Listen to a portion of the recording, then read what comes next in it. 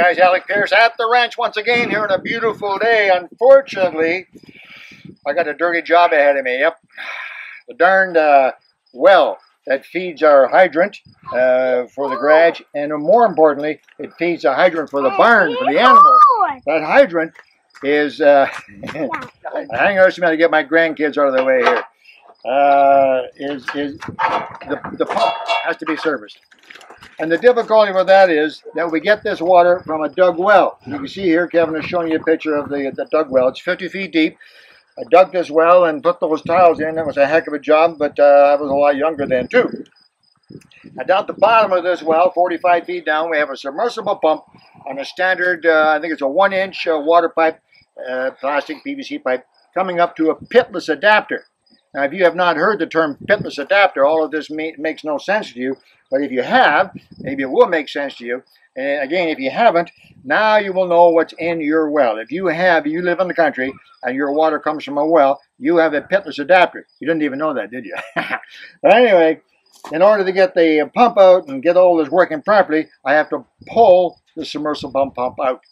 How do you do that? Well, what you have to do is break away and pull apart that pitless adapter. Now, it's designed to do that. The pitless adapter is designed to do that. When Kevin shows you the picture, you'll see that part of the pitless adapter is attached to the well, firmly attached to the well. On the outside of the well wall, there's a pipe that goes to the hydrants. That's the water flow. On the inside, there's a triangular or sloping shaped section into which another piece drops. I'm going to show you in a minute. It'd be better if I just show you. So here I'm going to show you how you pull your submersible pump. Okay? All right. What you need, very simply, is a piece of pipe. And it has to be 1-inch pipe. And you see what I've done? I put a T on the top like this. Simplest thing in the world. Piece of 1-inch pipe, 6 feet long. And on the top there's a T.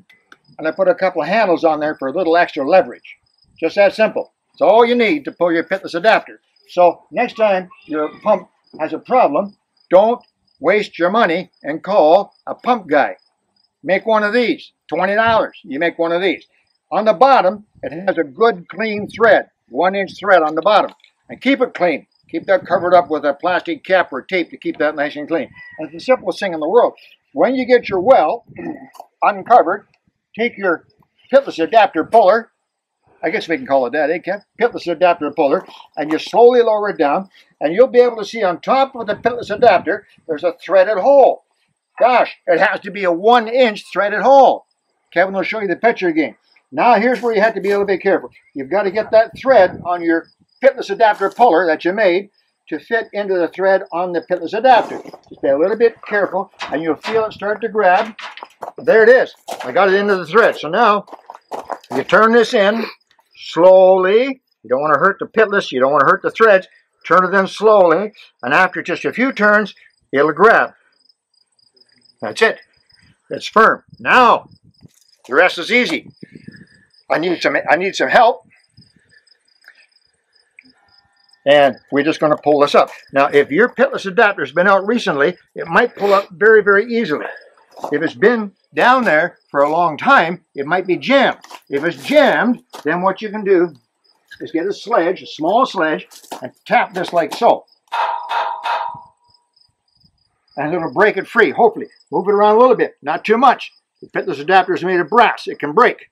So I'll just pull it a little bit like that, tap it, and with a little bit of help, that'll lift out of there. Let me show you. Let me get some help first.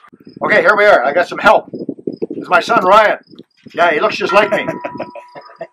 Right, you see the resemblance, right? Anyway, I got Ryan over here for a simple reason. He can lift 300 pounds over his head. So this will work, yeah. Okay, so now you got it in there firmly, and you're giving a couple of taps to break it free. Okay, got it. Pull on it. Okay, we're a little bit. Okay, jerk. There you go. It's free, just that easy. All right, pull her up, Ryan. Up she goes. Watch this cable here. Wire. Up she goes like this. Keep going. Up. Okay. Oh, right there. Set it back down on the pipe there. Whew. Okay. There's the inside of the pitless adapter with the O-ring that makes the seal. You see how that's triangular shape? And that slides down into the well part of the pitless adapter. So we got it out of there, right? So we just pull it up another foot or two, and you see the clamps. There's the plastic pipe to the pump. Just that easy. So we'll set it right there, okay? Because I got to loosen those clamps. Take the pipe off, right? Just connect these wires, and the pump's out. Just that simple. That's how simple it is to pull your submersible pump out of your well. Now, this well is only 50 feet deep. The pipe is only 40 feet long. The pump weighs about 25 pounds. It's not too bad. The well that we use for our house is 160 feet. Yeah, so it's a little bit different. It's a lot heavier, and you got to have some way of getting that pipe out without kinking it if you can. But it's easy. You pull it over a field with a nice one. Anyway, that's how you do it, guys. That's easy. How you pull a Pitless, a submersible pump out. Just that easy. Thanks, Ryan. Good job. No problem. All right. See you guys. Alec, Peirce at the ranch.